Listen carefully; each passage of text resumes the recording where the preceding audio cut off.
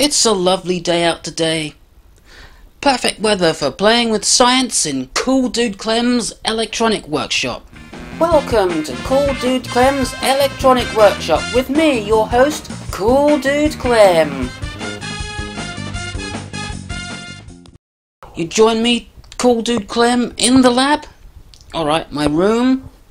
And I've built another Tesla coil. It's not a vacuum tube Tesla coil. It's a solid state Tesla coil. I know a lot of you have been waiting for me to build one, so I have. And this one's got it all. It's got audio modulation, it's got phase lock loop, it's got an interrupter. What more could you want? And this is the circuit for those of you curious.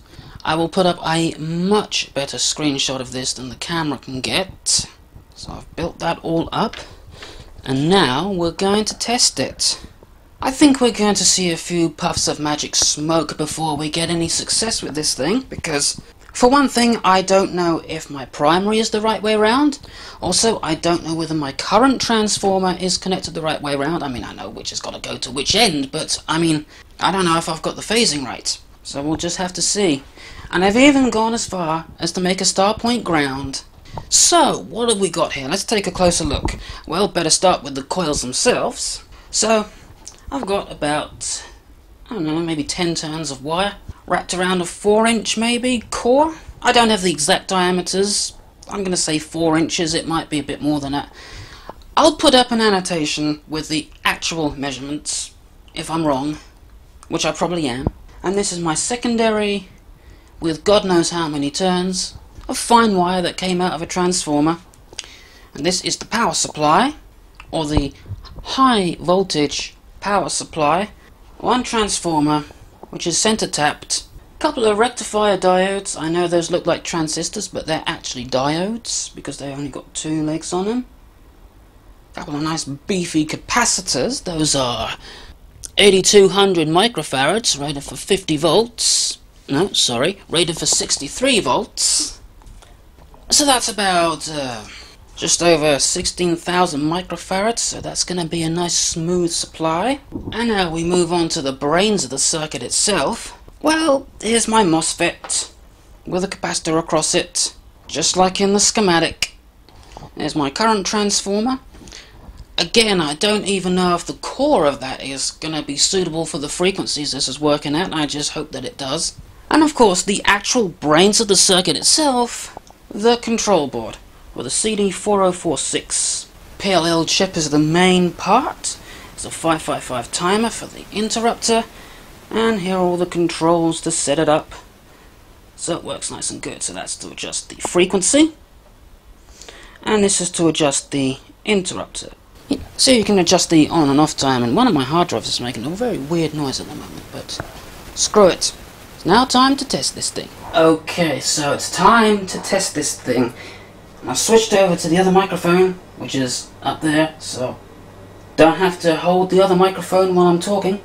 So first of all, I'm going to switch on the control circuitry to make sure nothing blows up. Alright, so that is now active. And now I'm very briefly going to turn on this transformer here and see if we get anything.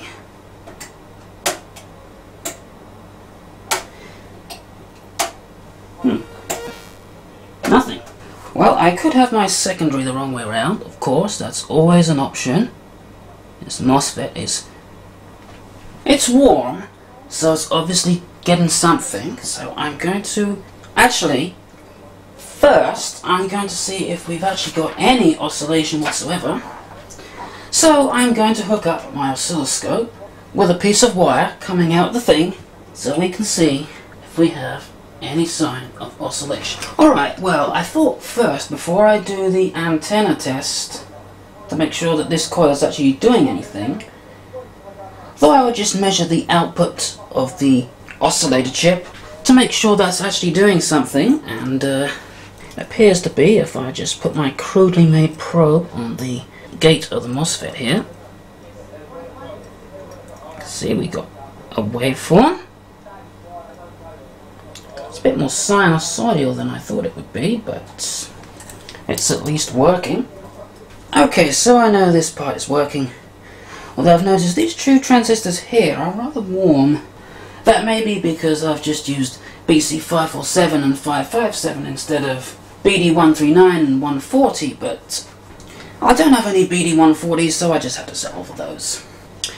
So anyway, I'm going to do a quick on and off again, and just see if anything shows up on the scope's screen. So let's see if anything shows up.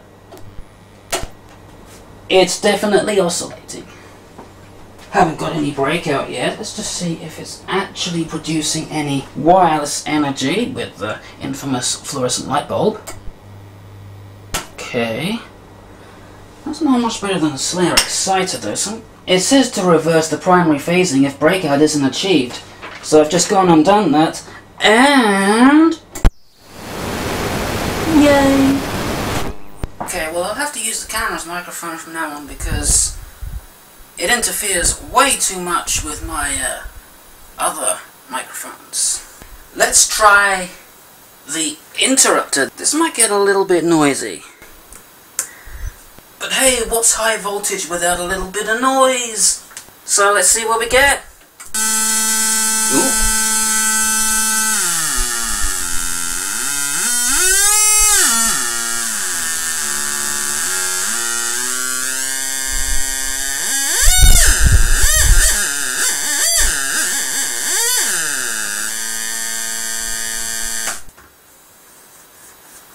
That was fun. Okay, the only other thing I want to try is I want to make sure that my current transformer is the right way around. So what I've done is I've just reversed where the secondary is connected. So let's see what we get this time. Okay, we don't get anything. So I think we had it right the first time. So I'll just put it back the way it was, like so.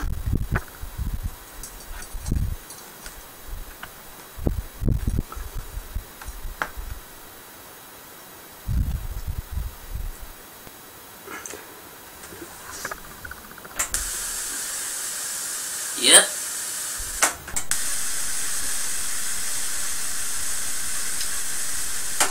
I know that's not much, but it's a start.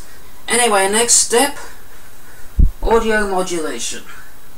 Oh yes, I've got to try that out. Alright, the moment has come for music. Hopefully.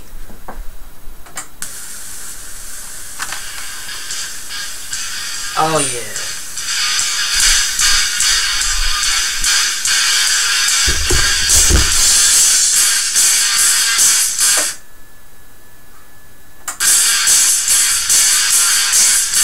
That's so awesome!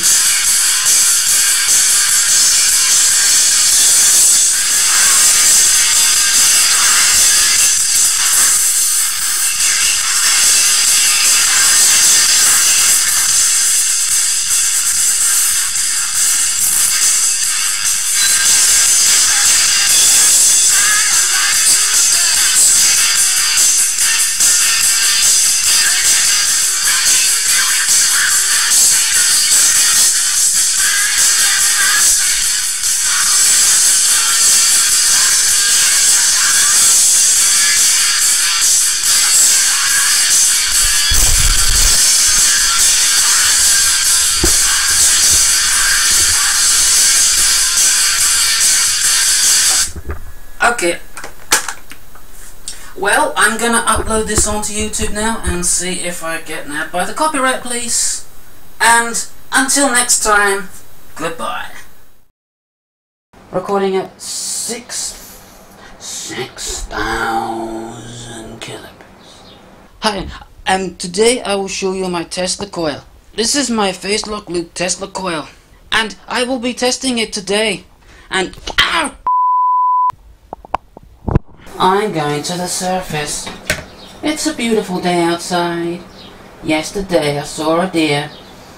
If you solve this next test, I'll let you ride an elevator all the way to the top, and I'll tell you about the deer again. So I have switched over to my other microphone, so I don't have to hold a microphone in my hand while I'm operating the coil. And I'm talking like that guy who has stage accidents on his YouTube channel. I have absolutely no idea why.